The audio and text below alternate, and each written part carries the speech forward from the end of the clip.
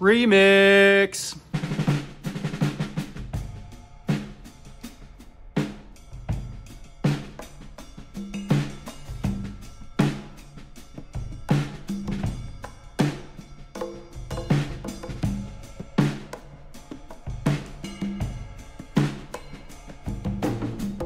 We got the Honzo ESD. This is actually my third Kona Honzo ever. This is my cross-country race bike, y'all. I'm a huge fan of having a full suspension and a hardtail. The Honzo ESD for me is a hardtail that can hammer.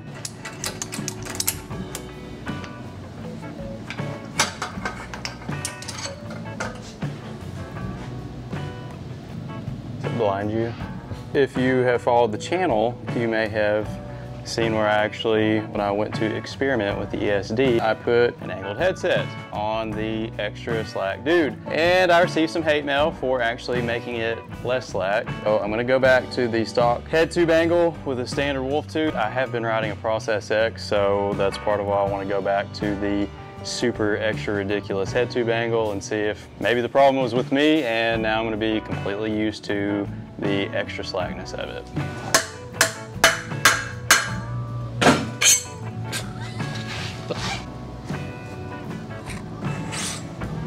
I don't even know why I persist on with using this.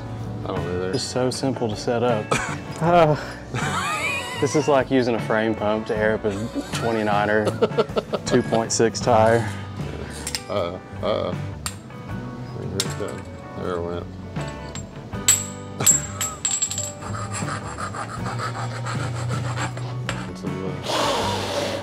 Actually never ran the OneUp threaded EDC carry tool, but I definitely like the concept.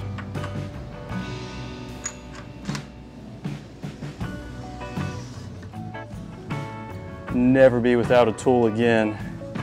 Of course, when I ride with Eric, I'm never without a tool anyway. Super simple, but not so simple that you can do it at home. You need us to do this for you at Summer Cycle.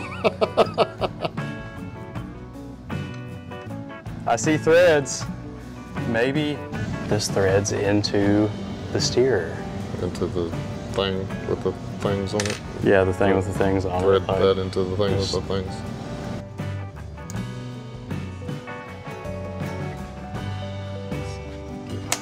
Any idea how tight to tighten this, Eric? Foot pounds. Like all of them? All the foot pounds. We'll go snug. Still spins free.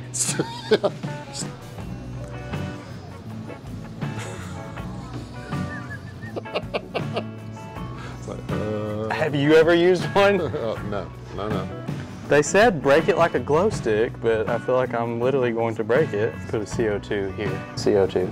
Oh, it screws in there? Oh. Yep. And you could throw yourself like a dart tool or matches, safety blanket, utility knife, freezers, beef jerky. Sure, maybe some cashews. Yeah, you could get like a half bag of cashews in that. Sunflower like a full meal of seeds cashews. Yeah, for sure. Designed to live inside your stem. To remove the tool and tire lever from the carrier, bend like a glow stick and unhook the tip of the tire lever. I don't even see a tire lever. I don't know. I'm gonna have to look it up. Oh, I love this guy. Here from Mr. Lost Bike Shop. And today, how much smarter is Mike than like we're in the first grade and he's in Harvard right now. Well, he done research before he started his dream build. You just bend it, and everything just kind of pops out. That's what I was doing. I cannot get this out. I'm sweating right now.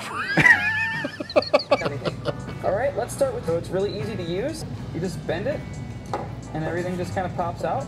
So you got a... Yeah. Everything you need for... Oh, yeah. Check out this everyday carry tool. It's so easy to use. You just simply pop it out like that, and out comes a fully functional multi-tool. Has everything you need for a trail side repair, and it gets even cooler. You can store some cashews, ibuprofen, possibly an eighth of a peanut butter and jelly sandwich here, and at the bottom is a convenient CO2 holder. On this part, you actually have a chain breaker and you have a valve core removal tool there. And this piece here doubles as a tire lever. On the side of the body of the tool, you actually have some quick link storage here. They tuck in really nicely there. Tool goes back here. There's that. So simple, so easy. I mean, who couldn't figure that out like first try? Oh. Bro, all I want to carry on the trail is like my freedom. That's me, that's what I want to do. You can never run a pack because you're such a bro. Well, good thing, your tool right on your bike with you. Over there. What? How can you beat having a threaded bottom bracket? Do you think that that's just like the buzz thing to say? Because I've never had trouble with the press fit bottom bracket. Is that just like the bro thing to talk about? It's like, oh, it's got a threaded bottom bracket, it's so simple. Press fit bottom brackets are pretty easy to put in. I'm just gonna throw that out there. They're not bad, they're not bad. But I'll meet halfway and say those presses aren't necessarily cheap. I would have already had the press fit in here. Just kidding, I like these a lot.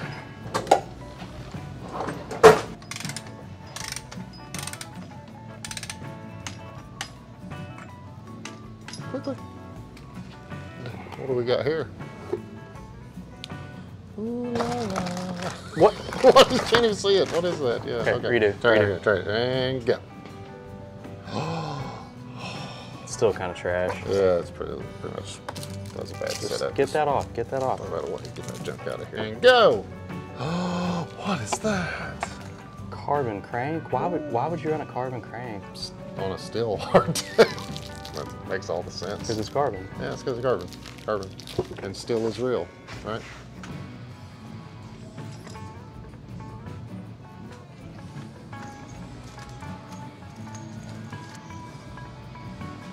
Definitely a big fan of the Pike Ultimate, really any of the RockShox Ultimate series, because not only do you have your typical high-speed compression, but you also have low-speed compression adjustment, which really helps to eliminate any pedal bob.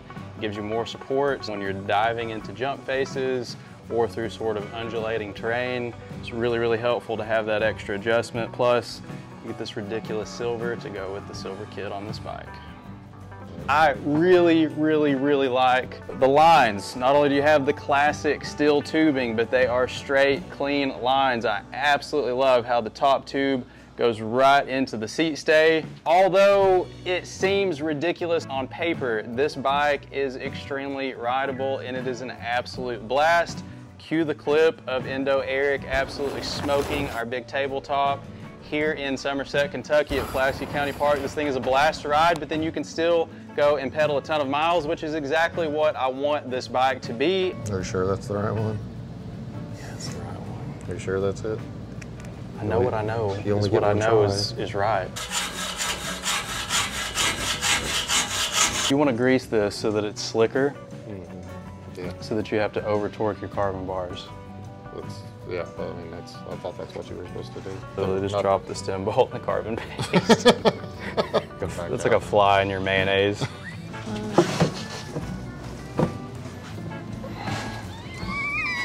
Yeah, I just got that. Deep skate Josh. Dumpster diving. Have y'all priced these blue shop towels lately? Not trying to seem like a fanboy, been trying out the e-bike with the standard stock aluminum bars, regular grips.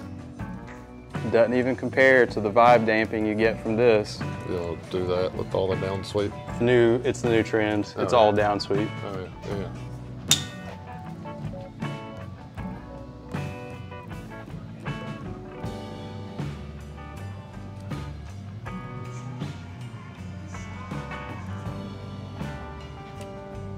It's like the worst part about working on bikes is dealing with all of those spacers. Yeah. Which side should I run my shifter cable on? AXS joke. Too much? A little over the top there, A bud. little over the top. A little over the top there, douchebag. Ow. I use only the highest end zip ties from Harbor Freight. Harbor Freight, yeah. Probably have to cut that. Oh, the smoothness. So uncomfortable to feel that olive crushing in there. Looks pretty good. Right there.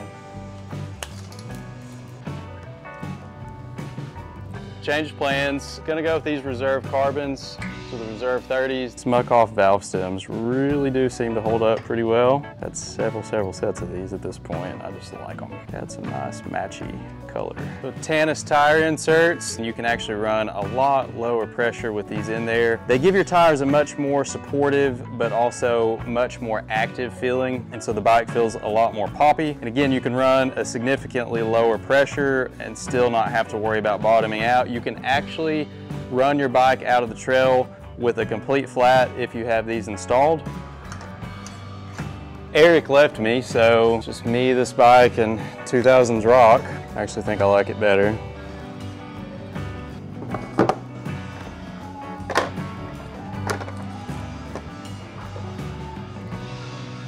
Quite possibly the best part of the GX AXS kit, this sweet little multi-tool that says Eagle technology, so it's got to be legit. It comes with everything you need to get started with electronic shifting, including the controller, the derailleur itself, charger, battery, charging cable, new school Eagle B-gap adjustment tool, a mount in case you don't have the matchmaker clamps, and a coaster, which also is functional because it has a QR code that helps you go directly to the SRAM AXS app. Will help you set up and fine-tune your electronic shifting.